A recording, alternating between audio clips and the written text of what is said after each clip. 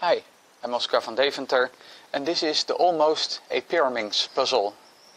Well, you have seen several of my almost puzzles, almost a cube, almost a cube, almost a gigaminx, so it was fairly obvious that we also needed an almost a Pyraminx.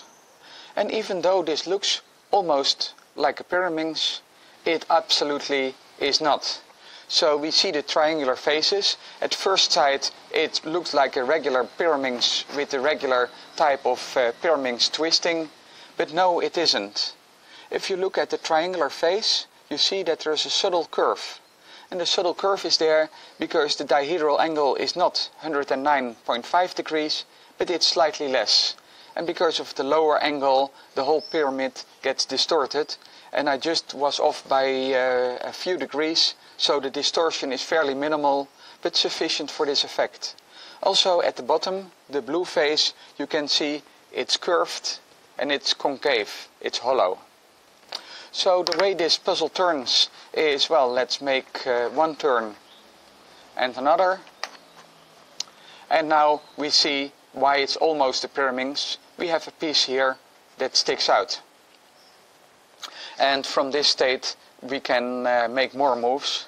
But if we want to make the move that feels the most obvious, this move, it's bandaged, it doesn't turn. But this is not a bandaged Pyraminx, it's really something different. And maybe you had already guessed from what we have here. This is the rocket twist, and these two puzzles, believe it or not, they are identical. The only thing that's different is the angles. This one is closer to 120 degrees. This one is closer to 109.5 degrees. But the geometry is the same. The mechanism is the same. When we have a turn here, we have a turn here. We have the funny reorientation property of the rocket twist. If I turn it like this, that we have reoriented the rocket in space.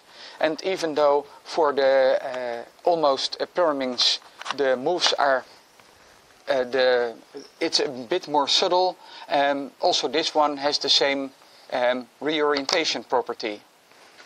One thing that's also interesting is when we compare the two is naming the pieces. When looking at this, it's fairly obvious that we should call this a corner piece.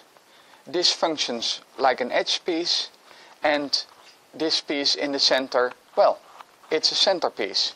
So the naming is obvious. However, let's look at their equivalents.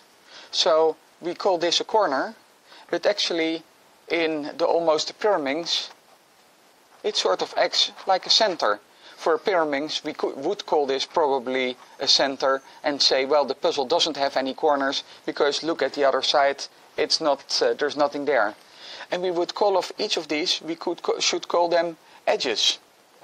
But that is strange, because this yellow piece, it's a center, and it's completely equivalent from the puzzle perspective with this one, and here we call it an edge. So what this shows is that even the naming of the pieces just by this sort of shape mod, angle mod, becomes confusing. So my question to you about these puzzles is, if you would have seen these puzzles next to each other without my explanation, would you have guessed that they are functionally completely identical? Thank you for watching.